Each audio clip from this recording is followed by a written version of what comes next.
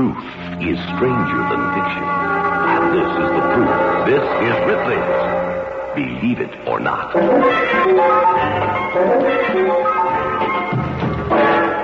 The tombstone of Margaret Johnston and her 6 children in Trennet, Scotland, was erected over an empty grave. The family vanished in the 17th century without a trace. Believe it or not.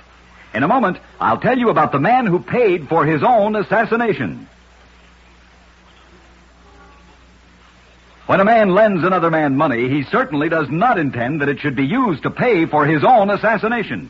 But such was the case with William the Silent, father of Dutch independence, who advanced 12 crowns to a man by the name of Balthazar Gerard. Gerard had requested an audience with William, and the money was given to him to pay for his transportation.